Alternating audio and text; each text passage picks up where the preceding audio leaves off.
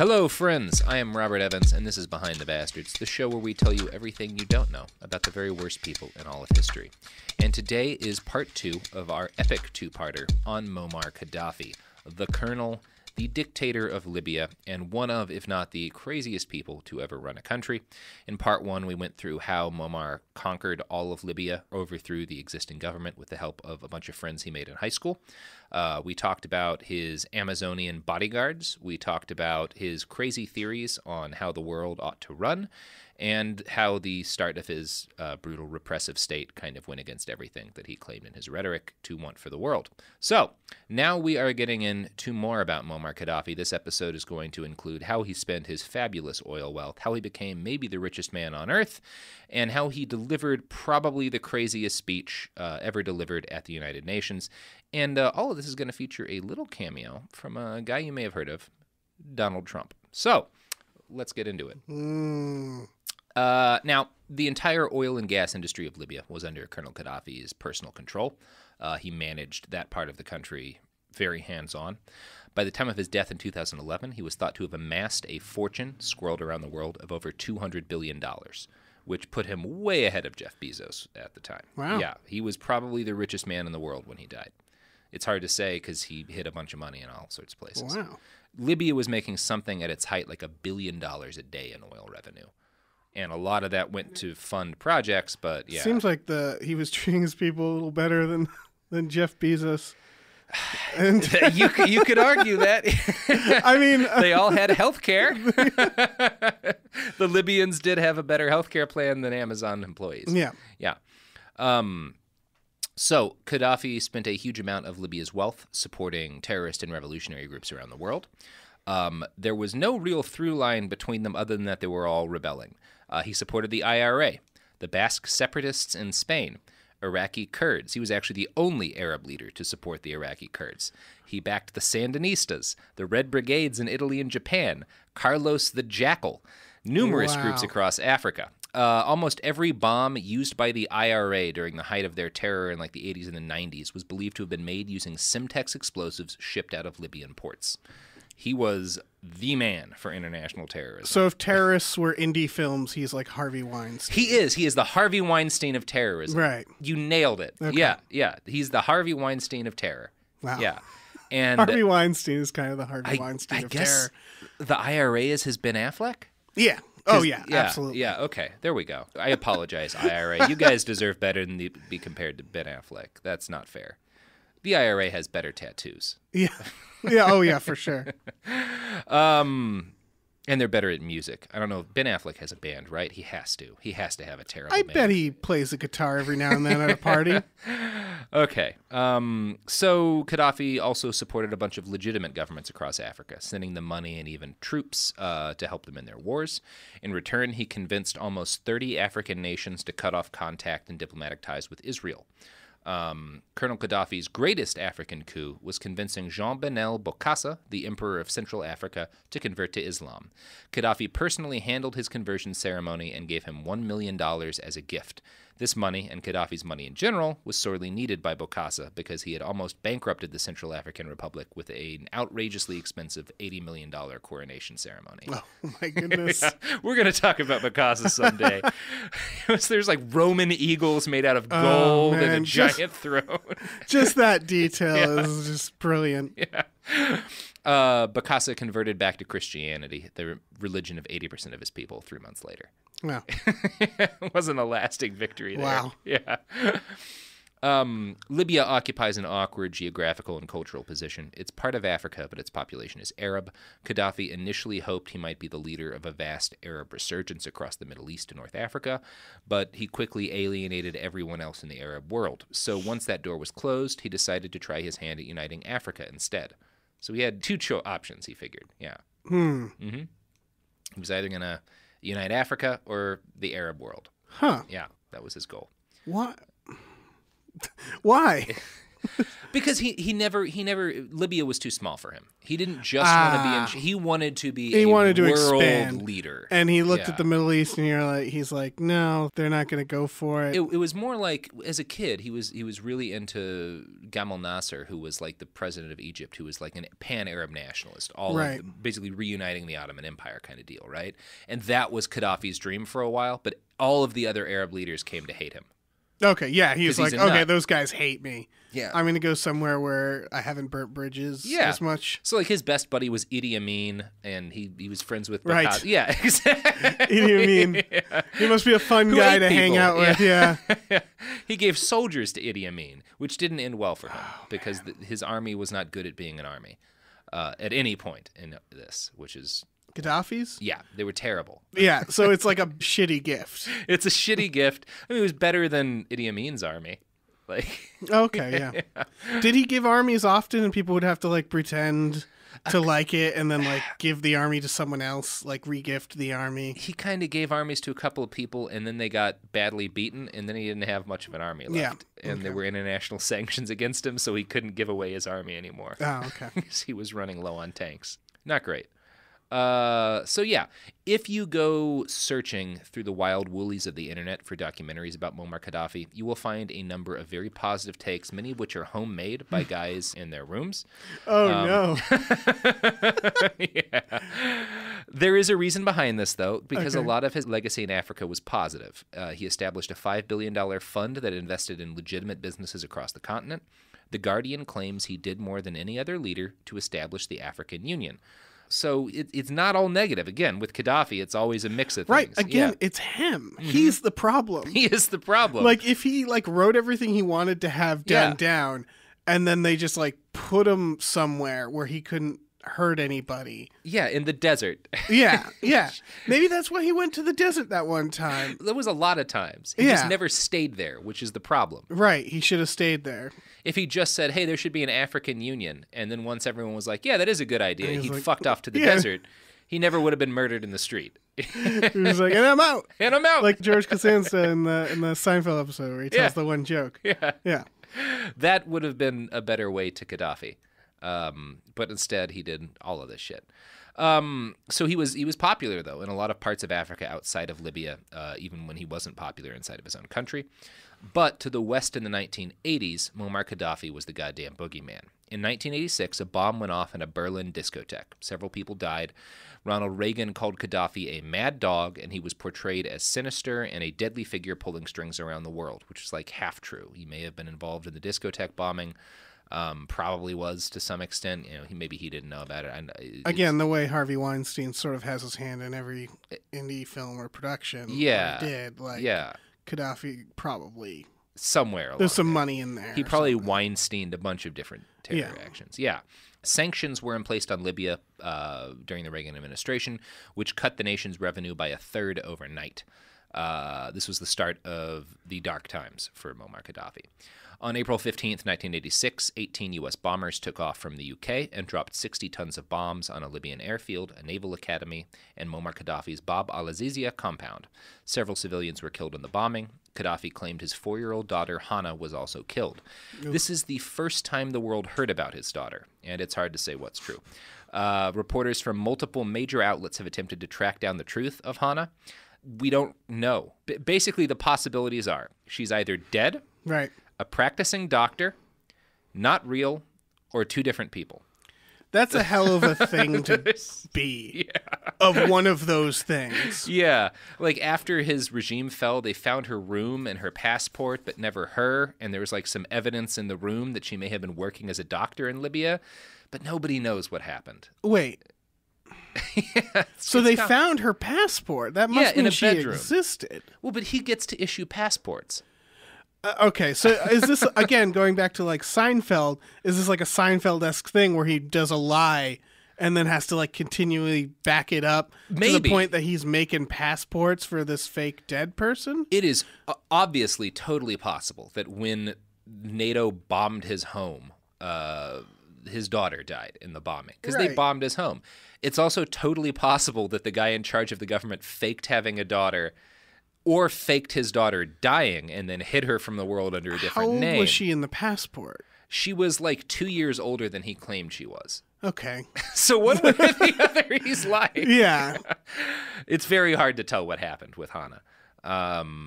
Whatever happened to her, the bombings actually were kind of a PR coup for Gaddafi. He built a massive statue at the bomb site to commemorate the attack, and he would, for years afterwards, hold press conferences and meet with dignitaries in front of it. The statue is called Golden Fist Clinching an American Airplane. Oh, and I can't wait to see this. It is a statue of a golden fist crushing an American airplane. Oh, my God, I want this statue. It's an amazing statue. Yeah. Oh, my God. It could also be like a tribute to King Kong. Really. It could be. Yeah. There's a lot of things that statue could stand in for. Oh, it's so good. It's amazing. Now, Gaddafi's actual military response to the U.S. bombing was to fire 2 missiles at an American Coast Guard base on an Italian island and miss. Both missiles landed in the ocean. Yeah. Which maybe he just wanted to fuck with the ocean. Yeah. Yeah. Because he hates the ocean. Yeah. If you remember from part 1, Muammar Qaddafi's terrified of the ocean. Rightfully so. Rightfully so. So the wonderful book, Libya, The Rise and Fall of Gaddafi, argues that Reagan's obsession with Gaddafi actually helped the colonel. He'd been widely unliked before this point. After the bombing, he could credibly claim to be a leader of Arab and African resistance to the Western imperialist powers. That said, the sanctions increasingly fucked up life for Muammar Qaddafi, and mainly for the people of Libya. Their anger made Qaddafi worry that at some point they may take their rage out on him, so he announced a bold reform package. First off, he abolished the People's Councils and the Revolutionary Committees, and he claimed that all of Libya's problems had been the fault of those assholes. Because, he's not in charge. Oh, right. So Yeah. he threw them all under the bus. He threw them all into the bus. All right. Good step 1. To drive this point home, on March 3rd, 1988, 19 days before I was born, Muammar Qaddafi gathered a bunch of supporters and foreign diplomats at the Furnash prison in Tripoli. He got into an enormous bulldozer and then drove it into the jail's massive gate to break it down. Unfortunately, the bulldozer could not break the gate of the jail, so Qaddafi backed up and rammed the prison wall until it collapsed. Outwards, onto the crowd of diplomats and supporters. Then a sewage pipe ruptured and shit spilled into the street. That's like something that would be on The Simpsons. That's like something Homer Simpson would do. It's amazing. Oh my God, that's great. Eventually. So Yakety Sax has still been playing over... It never stopped. Yeah, it never That was stopped. the Libyan national anthem for 40 years. Holy crap. 400 prisoners eventually rushed out through the hole in the wall. Muammar Qaddafi announced, "Peoples don't triumph through building prisons and raising their walls even higher." To the stunned silence of his country. Half of whom were buried in rubble. Oh, no. Qaddafi opened up his country to a small amount of privatization. People were allowed to run personal businesses. Hotels started to open up in Tripoli. Things actually seemed like they were moving forward in a positive direction. But then, on December 21st, 1988, Pan Am Flight 103 went down over Lockerbie, Scotland, after a terrorist bomb detonated on board. 270 people died, including 11 on the ground. Oh, wow. In 1990, the Lockerbie bombing was credibly linked to Muammar Qaddafi's Libya. A computer chip in the bomb detonator matched detonators found previously on Libyans who'd been arrested in Senegal. Qaddafi denied any wrongdoing and anything to do with the bombing. He refused to hand over the accused bombers. He said, "The evidence against Libya is less than a laughable piece of a fingernail," which is weird. No, it's weird. Yeah, it's weird to compare that to a fingernail. I mean, it's like the same size. The chip? The chip, yeah, I guess, yeah. Yeah. Maybe but that's what he was going after. I don't know. Yeah. It's a weird thing to say. It's one of those things I have to assume It's that, like... something you say when you're guilty, like when you don't know how to defend yourself. Yeah. So the 1990s were a bad decade for Muammar Qaddafi's regime. Libya spent most of that time under a strangling set of international sanctions. Qaddafi also had to fight off an Islamist uprising that threatened to topple his regime. He spent years doing that. There was like a brutal little almost civil war between the Islamists and the Qaddafi regime. The economy collapsed due in part to sanctions and in part to the war, and also in part to expensive projects like the Great Man-Made River Scheme. So... Qaddafi believed that all great peoples need a great river. Libya does not have many great rivers, or any great rivers, naturally. But it does have the largest underground reserves of fossil freshwater. So, Qaddafi's plan was to pipe water from underneath the deserts to the coastal cities. This was an enormous engineering task, the largest irrigation plan ever carried out. 1,600 miles of pipe. Wow. It's an enormous fucking thing. It took up 15% of the government's budget during the years that it was under construction, and it was under construction for a very long time. This is, again, something that actually turned out to be a good idea, because now that it is complete, it currently provides something like 70% of Libya's fresh water and supports a huge amount of their agriculture, too. I mean, a river is water that hasn't been corrupted by the ocean. Yes. Becoming the ocean. Just keeps trying to get his people away from that fucking ocean. Yeah, exactly. Yeah. But it took a long time to finish this man-made river, and during the 90s, it was just incredibly expensive when they didn't have a lot of money to spare. This is his big dig. What? They had the big dig in Boston where they had construction for like a decade, and it was awful, and everybody hated it. It sounds like Gaddafi's big dig. I was going to say it sounds like Gaddafi's Boston. Yeah. Mm-hmm. I'm not an East Coast guy. Right. Mm-hmm. Have you been to the East Coast? Yeah. Yeah, I've been to the East Coast. Terrible. Where? Like the east parts. I feel like you need to give it another shot.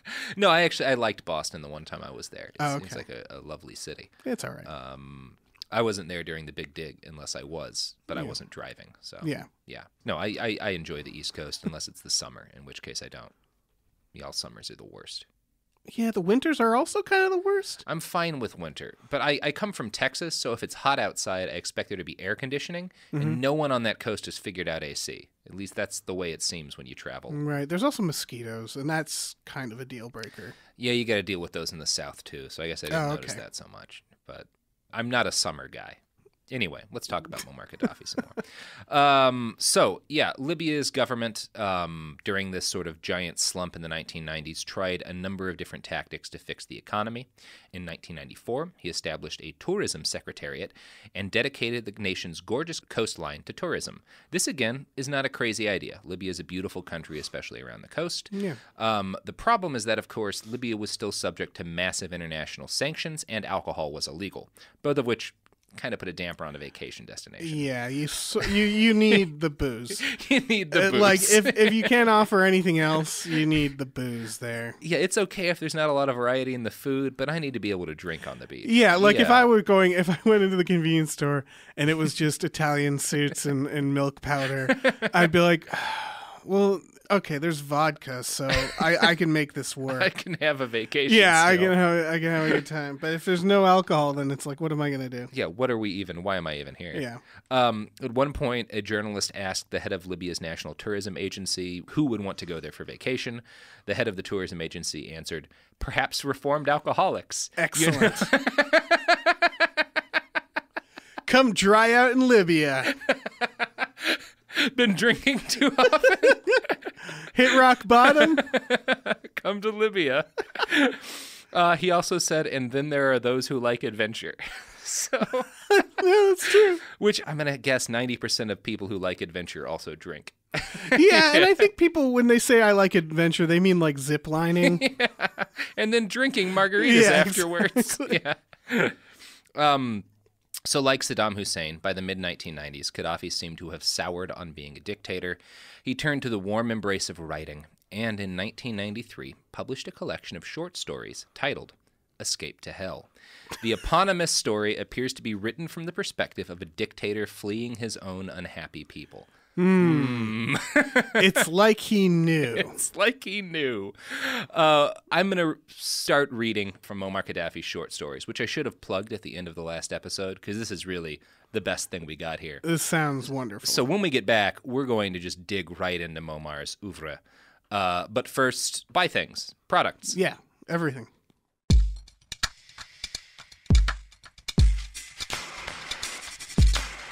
And we're back. And we're about to get into the part of the story I'm most excited about, where we talk about Muammar Qaddafi's career as a short story writer. This sounds delightful. So, the collection was, of course, called Escape to Hell, which was the title of a story in it about a dictator fleeing his own people.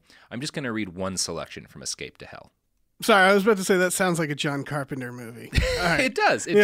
And the hell in this is the desert. He's talking about how he hates being in charge so much that he wants to escape to hell, the desert. Because it's nicer than being around his people. He fucking loves the desert. He loves the desert. I mean, he's a Bedouin. Like, his people are desert people. Yeah. So it makes sense. Hates the ocean. Hates the ocean, loves the desert. Who can stand against the crushing current and the blind engulfing power? How I love the liberated masses on the march! They are unfettered, with no master, singing and merry after their terrible ordeals. On the other hand, how I fear and apprehend them! I love the masses as much as I love my father. Similarly, I fear them no less than I fear him. In a Bedouin society where no government system exists, who can deter a father from persecuting any of his children? Yes, how much they love him, and how much they fear him at the same time. That is how I love and fear the masses, exactly as I love and fear my father.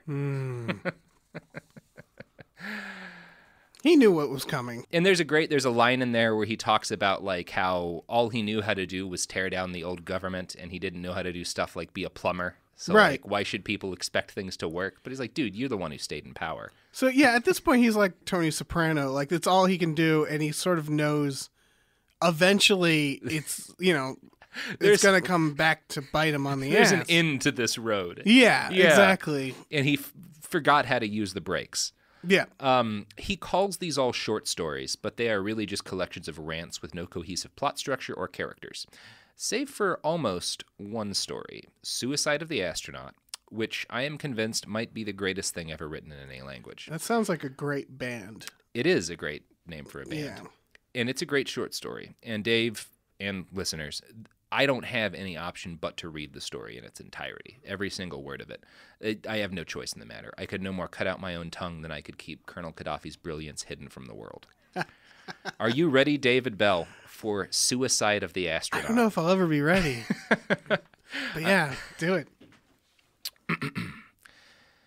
Having traveled far and wide in giddy outer space, and since budgets can no more support the great expense of outer space programs, and now that man has landed on the moon but found nothing much except that the two astronauts have exposed the wild guesses and vain hypotheses of scientists that there were seas and oceans on the moon, which led to the competition to own them and designate names for them by the insolent great powers who nearly went to war on Earth for the sake of dividing the moon's natural resources, especially the marine ones, and having roamed around the planetary system, taking pictures of all the planets, and after giving up hope of finding intelligent life or any suitable place for living there, man returned to the Earth frustrated and suffering from giddiness, vomiting, and fear of perdition.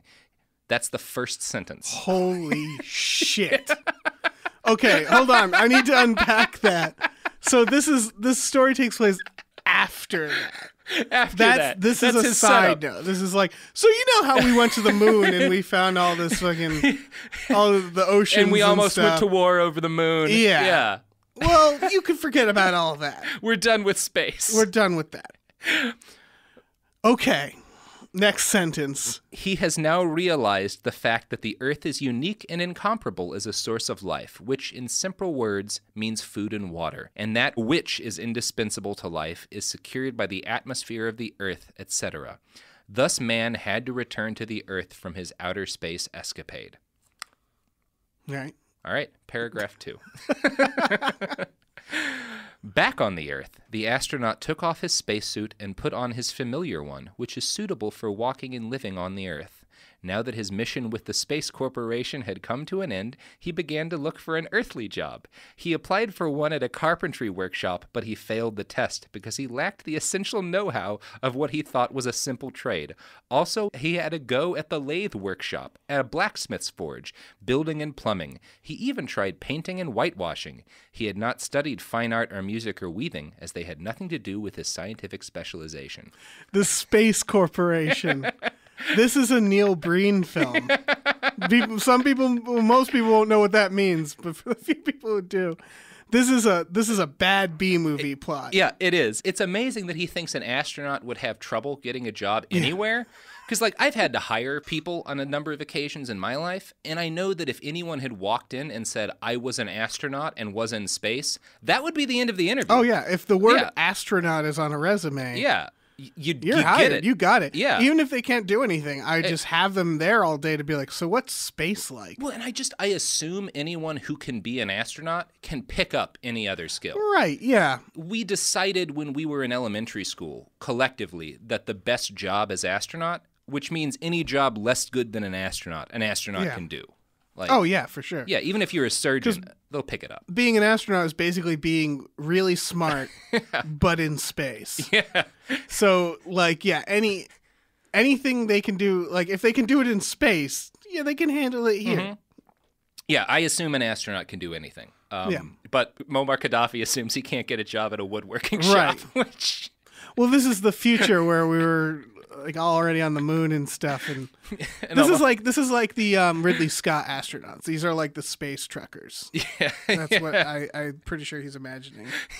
Did he just watch Aliens and then write this? It's extremely possible. This might be in that cinematic universe. Is this? Are you saying that Muammar Qaddafi's suicide of the astronaut is in the Aliens canon? It might be. So far, I see no reason not to say that. All right, we'll see where it goes. Let's start with paragraph 3. Okay. So he had to leave the city, a frustrated failure, and set off for the countryside, where he looked for work as a farmhand in order to support himself and his family. One of the farmers asked if he was attracted to the Earth, by which he simply wanted to know if the astronaut liked farming. But the astronaut answered, "The attraction of the Earth decreases as we go up, and our weight also decreases gradually until we get to the point of weightlessness. Then and there we get free of the Earth's attraction, or gravity as we call it. But soon afterwards we get attracted by another planet, and our weight begins to increase gradually, and so on. I hope I have answered your question." Hold on. So the astronaut was asked, how do you like the Earth? He thought that the guy was asking him, how weighed down by gravity to the Earth would you say you are right now? Yes. Which would be an insane interview question. Yes. That's amazing. That's yeah. The farmer showed signs of someone who did not comprehend and looked as if he wanted more explanation, and the astronaut, hoping to impress the simple farmer in order that he would take him on as a farmhand, went on parading his space knowledge. The volume of the Earth is about 1320 times less than that of Jupiter's, and that 12 years on the Earth equal to 1 year on Jupiter, and that Jupiter's spot is big enough to hold the Earth in its center. You may also be interested to know that Saturn is 744 times bigger than the Earth, yet is only about 95 times heavier than the Earth. So we know now why this astronaut can't get a job. We figured that out. Yeah, he's literally talking about as far from farming as you can get. Just keeps giving space facts. Okay, so I think I understand the point of... I don't know if we want to talk about this at the end. I think I understand what Muammar is trying to say. Well, let me continue with the astronaut's rant. Sure. The diameter of the Earth is about 50 times bigger than that of the moon's, and its volume is about 80 times bigger than that of the moon's. The pull of the Earth's gravity is 6 times greater than that of the moon's. The Earth is about 150 million kilometers away from the sun, whose light takes 8 minutes to reach the Earth at the speed of 300,000 kilometers per second. The volume of the Earth is about 1,300,800 times smaller than that of the sun's, and the mass of the Earth is also 332,958 times smaller than the mass of the sun, whose density is 30 times bigger than that of the Earth's. The Earth comes third in distance from the sun. Mercury is the nearest planet to the sun. Venus comes next, and then the Earth, etc. Venus is about 42 million kilometers away from the Earth, which is about 400,000 kilometers away from the moon. It's Space Rain Man. Yeah. If you had a car that ran, this is still the fucking astronaut explaining things to the farmer. If you had a car that ran at 100 kilometers per hour, it would take you 146 days to get to the moon. But if you had no car and decided to walk to the moon, it would take you 8 years and 100 days to get there. I think I have answered the question fully now. As you see, I am well informed in matters concerning the Earth. As soon as he had heard this last repetition of the word Earth, the farmer became aware of himself and closed his mouth, which had been wide open during the whole story of the astronaut's journey from one planet to another, from the time he left Earth until he returned home. The farmer did not comprehend much, but he too felt dizzy because he fell under the spell and felt that he was also coming home from a space journey with no tangible gains concerning his farm. What mattered to him was the distance between one tree and the other, and not the distance between the Earth and Jupiter. He was also interested in the volume of the yield of his farm, and not in the volume of Mercury. He felt very sorry for the begging, pathetic astronaut and had the desire to give him some alms, but he was unable to take him on as a farmhand. And so, having lost all hope of finding any bread-winning job on Earth, the astronaut decided to commit suicide. Wow. That's the story. That's the end? That's the end. No, you don't even learn, like, how he carried that out? Nope. So he's writing this like a fable, basically. Yeah, I think that was the goal. Yeah. Oh my God. He should have written movies. He should have written movies. He probably could have gotten something made. No, I would watch a 90-minute adaptation of Suicide of the Astronaut. Yeah. If there are producers listening to this show, I will make sure that script gets written. Yeah. Roland Emmerich probably could have. We can do this. Yeah. So he's trying to say, I mean, it's pretty clear what he's trying to say, Is right? it? I think so. I think the point, it felt obvious, but maybe it's not, is that he's basically like, I think about people like Elon Musk, who is like, we're going to space. Yeah. And we're sitting here like, hey, we need like clean water and affordable Flint, housing. Michigan doesn't have water they can drink. Yeah, I think that's what he's saying, is the idea that like we go to space and we want to acquire this sort of knowledge, but it's useless to the practicalities of actually living and like farming, and like the idea that an astronaut's job is essentially useless once we learn that there's nothing out there for us. That the Earth is the thing is the thing we should be taking care of and working on, and the most useful skills are, it's down to just growing food.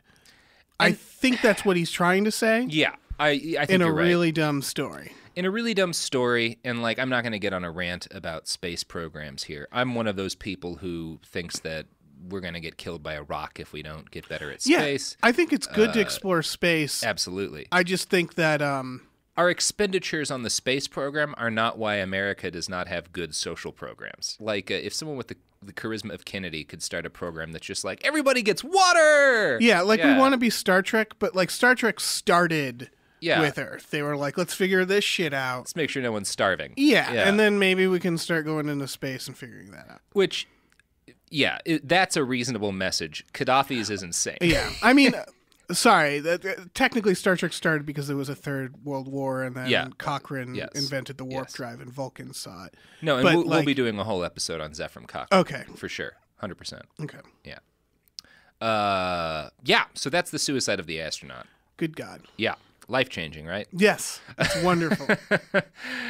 So, by the late 1990s, it was clear to Muammar Qaddafi that Libya's only option was to make nice with the West and convince them to lift sanctions. This started in 1998 when Qaddafi finally handed the Lockerbie bombing, that was the plane that got blown up and killed 270 people, he handed the suspects in that bombing over to be tried under Scottish law in a neutral international court. Okay. This was a start, but it took 3 years for things to really ramp up, and it wasn't until the 9/11 terror attacks that Colonel Qaddafi got his big break. So September 11th, 2001 was the best day ever for 3 groups. Osama bin Laden and Al-Qaeda, all of the whales in the world, and Muammar Qaddafi. Despite being an observant Muslim himself, Qaddafi had been fighting Islamist terrorists and trying to warn the world about them for years. So when 9/11 happened, he publicly condemned it, and he told the world, like, this is what I've been warning you about for a long time. I'm against those guys, too. Right. He arranged a blood drive to help the victims of 9/11. He declared the U.S. invasion of Afghanistan an act of self-defense. And at this point, the Bush administration was eager for a foreign policy win. So, they decided to start talking with Qaddafi about opening Libya back up to the world and dropping the sanctions. This wound up leading to, in 2003, Libya renouncing its plans to build nuclear weapons.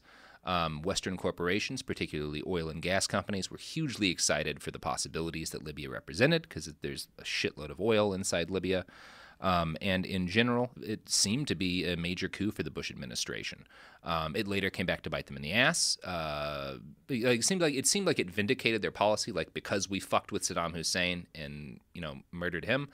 Then that's why Qaddafi gave up his nukes. So clearly, fucking with one dictator might make the others better.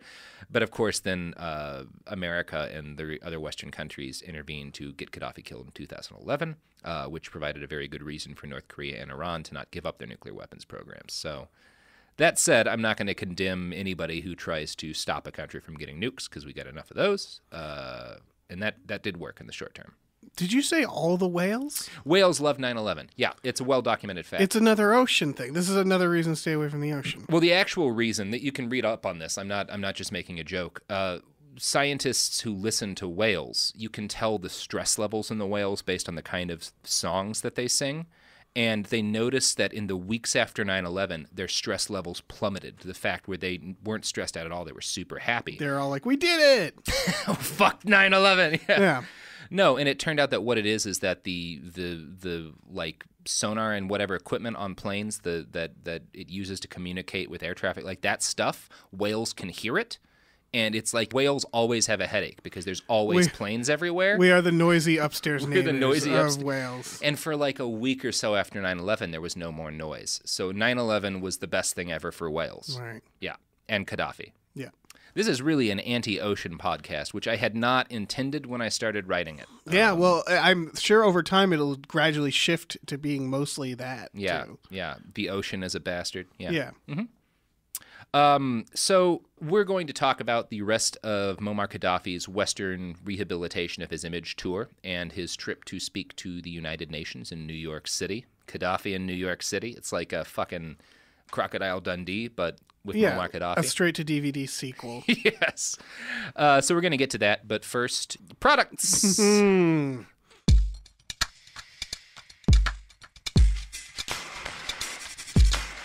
we're back from products.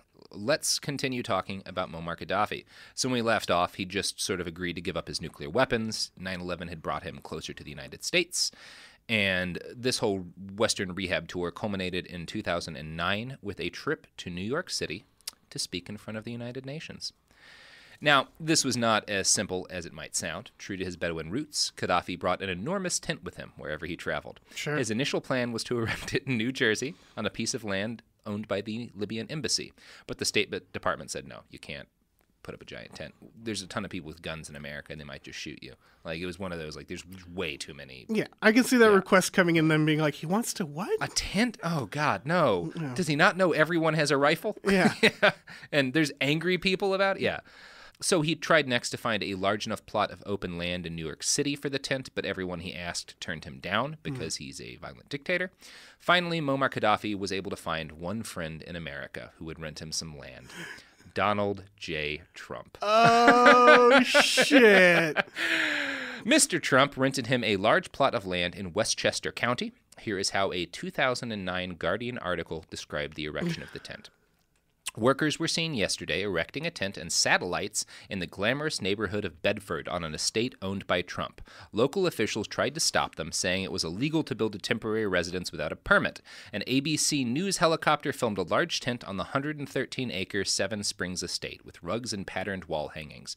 Green and yellow fabric lined the walls in a pattern dotted with images of small brown camels, according to a local newspaper website image. Last night, a State Department official told AP the tent might be used for entertaining by Qaddafi, but he would not be sleeping there.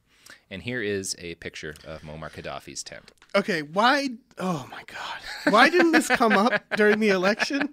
Oh, it did, David. It did? Oh, it sure did. Like, it seems like if someone's running for president and someone's running against him, and that person running against him says, he let Muammar Qaddafi camp in his backyard, I feel like that's enough, right? How did we get here?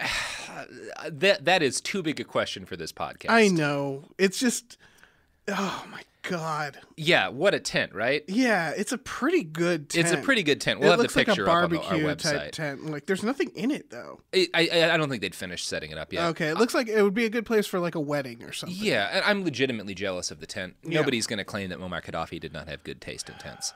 So the town was furious about this and banned Qaddafi from putting up his tent. The whole incident caused an outcry that forced the Trump organization to respond. They said that the land was, quote, leased on a short-term basis to Middle Eastern partners who may or may not have a relationship to Mr. Qaddafi. We are looking into the matter. Mr. Qaddafi never got to stay in the tent. In 2016, then candidate Trump bragged about the whole affair. Don't forget, I'm the only one. I made a lot of money with Qaddafi, if you remember. Which a lot of people made money off of Muammar Qaddafi. Why is that a brag? How did he make that a brag? I think he was a big fan of Death of the Astronaut. Yeah. So he was probably just kind of psyched to have his favorite author in town. That's true, yeah. Yeah.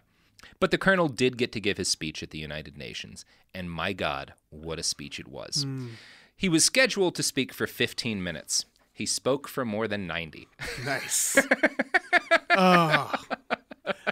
And now we're going to hear the whole speech, right? No. But we're going to get into the Cliff's Notes.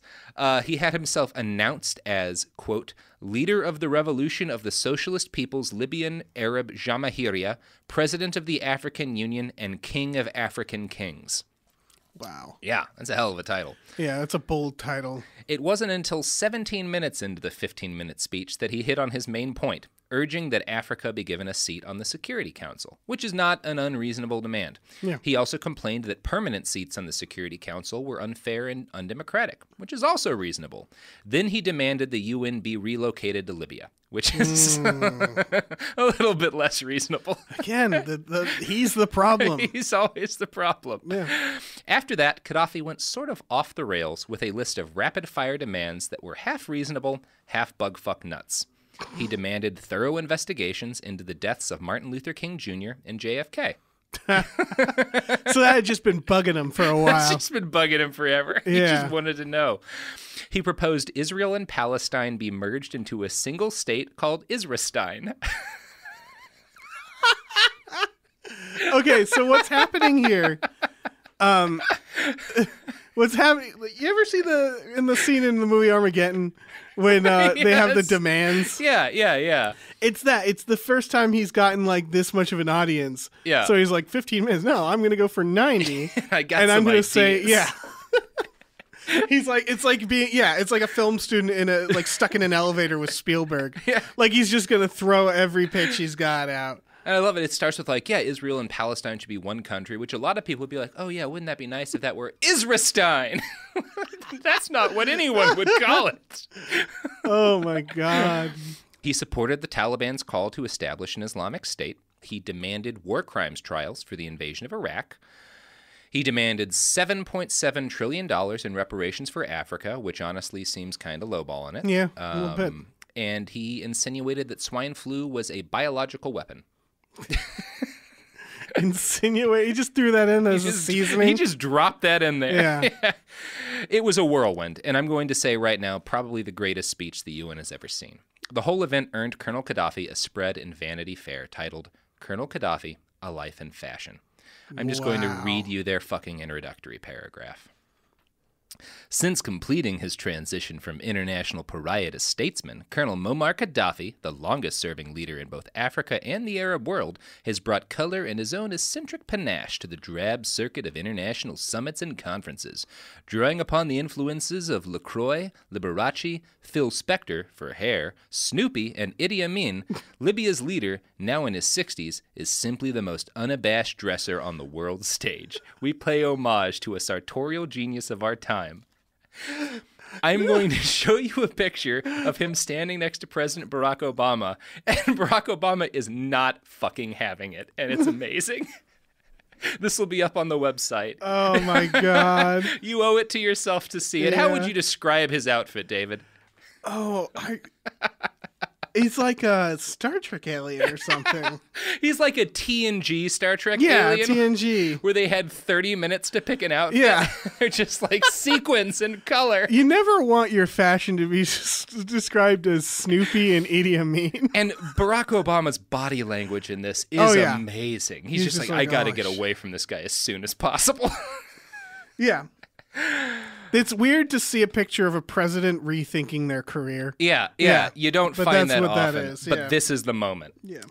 Of course, not long after Qaddafi's visit to New York City in 2011 came the Arab Spring. This brought about a revolt against Qaddafi. The revolt started in the eastern city of Benghazi because of the arrest of an activist who was organizing a protest march, basically. The revolt spread quickly throughout the country as Qaddafi's forces arrested and murdered dissidents. The whole time, Qaddafi seemed baffled at what was happening. After all, Libya was, quote, the state of the masses. It was the people's state, and the people couldn't rise up against themselves. He wasn't in charge, of course. What were they doing? Unfortunately for Qaddafi, NATO sided with the rebels and created a no-fly zone that grounded the Libyan Air Force. You know, Qaddafi was kind of winning up until that point. His hard-corded Western friends abandoned him, so his Western charm tour came to nothing. The African nations he'd supported also all abandoned him, as did his fellow Arab leaders. NATO moved on from a no-fly zone to launching air attacks against the Libyan army and sending in advisors to train the rebels. After a very bloody year of fighting, the capital of Tripoli was taken. Colonel Qaddafi went on the run, but his convoy was blown apart by NATO jets on a highway outside of his old hometown. Qaddafi was found by the rebels, wounded and hiding in a sewage pipe. He was shot dead on October 20th, 2011. His corpse was displayed inside a freezer for several days. Oof. Yeah. This is like Qaddafi style. Yeah, display. you live by hiding your dead enemies in a fridge, and you die by having your enemies put you in a fridge. Wow. So nothing in particular sparked this. I know the Arab Spring originated in Tunisia with the overthrow of the guy who was in charge of Tunisia at the time, who I think was a friend of Qaddafi's, and that sort of started the domino effect that, convinced people in Libya it was time to start agitating for change. And it was possible when it started he could have launched real reforms, because there's a long history that we got into some of in this of Qaddafi saying there's going to be reforms and then nothing happened. Right. It seemed like it was time, though. Yeah, He's like the drunk guy at a party where it's like at a certain point everybody's like, okay, you gotta go. Yeah, if he had said like, oh, hey, you know what, I built that giant underwater river and now I'm going to step down and try to forget all the people I had killed and just remember the river, that might have worked. Yeah, I mean, he did enough good that he could have hid behind it. Yeah. But he did so much bad stuff, too. Yeah. And his repression of the rebellion was very brutal. A lot of people locked up. A lot of people executed. Huge numbers of people killed and bombed. Right. And so, yeah, by the time the rebels got to his compound, there was no chance they weren't just going to shoot that guy straight off. Yeah. This podcast is not the place to get into whether or not NATO intervention in Libya was a good idea. It hasn't been a clean thing, obviously. But I do want to point out some numbers, one of which is that the 2011 civil war against that dethroned Qaddafi, there was an estimated 20,000 people dead from that. There was another civil war that started in 2014, and the estimate for that is about 10,000 dead. So we're looking at 30, maybe 40,000 people dead as a result of the conflicts. And those deaths probably, I mean, it's one of those things, if NATO hadn't stepped in, it's possible Qaddafi would have just stopped the rebellion cold in its tracks, and there wouldn't have been that many deaths. But it's also possible that it would have wound up like Syria, where more than 500,000 people have died because there was no fly stone established. So it's hard to say whether or not Libya is better or worse off as a result of the intervention. But they do now have a sort of functioning democracy, and Qaddafi is out of power. It has not been a smooth transition to democracy because, again, when Qaddafi left power, there were no political parties. There was no one who knew how to run anything was in the country, because the people who were in charge when Qaddafi died were people who had been his friends when he was a teenager, that had been running things the whole time. None of the younger people really knew how to do anything. So, like, it has been a messy road. They're doing their best. Yeah. He didn't set them up for success, which is part of his point, I guess. Yeah, it's tough because it does seem like he had to go, but it's a tough thing to figure out then. Yeah, it's not as when people say it was a mistake to intervene, it's not something that you can say that easily. Yeah. I'm not going to say it was the right thing to do either, but it's a complicated morally thing. It's that, because again, anybody who has rape rooms. Yeah, exactly. It's like, should get involved. Something should be done. Yeah. And he was, a very repressive leader. He executed a lot of people, which we talked about in this sometimes, and made a lot of people watch and televised a lot of executions. And they were pretty brutal. He would have a lot of people hung on television. So he was a bad dude, and probably would have killed a substantial number of people if he'd succeeded in stomping down the revolution. Right. Because he did. When there was that Islamist rebellion against him, he killed like 1,300 people in one massacre. So, like, if he had his way with the revolutionaries, there could have been more than 30,000 dead. It's hard to say. It's hard to weigh that, like, how many deaths versus how many on this alternate reality didn't get involved. Like, it's a bleak question. And he's a hard guy to weigh because presumably in 100 years, we don't know what Libya is going to be like, but hopefully they'll still have that giant fucking underground river he built. So who knows? Maybe. Do they still have that, the statue of the fist?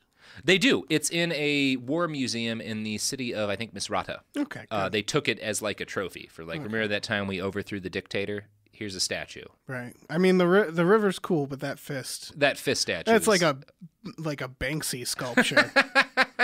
I mean, that's wonderful. It is great. Yeah. Well, that is all the time we have for Muammar Qaddafi today. Dave, thank you for joining me in this epic tale of whatever the hell we call Muammar Qaddafi. Thank you for having me. Yeah. This was a blast. All right. Well, Colonel Bell, you want to plug the things that you have to plug? Yeah, I'll plug things. You can find me on the Twitter at Movie Hooligan, where I tweet stuff. I'm also co-run a podcasting and a Twitch network called Gamefully Unemployed, GAMEFULLY.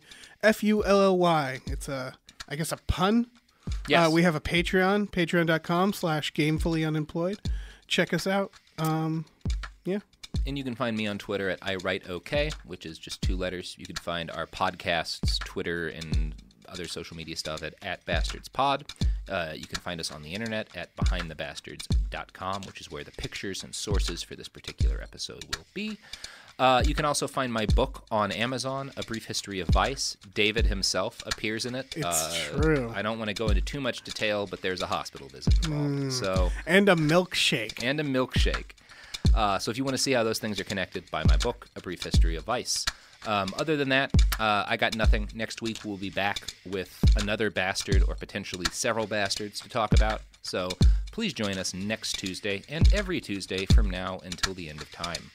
I love like 60% of you statistically.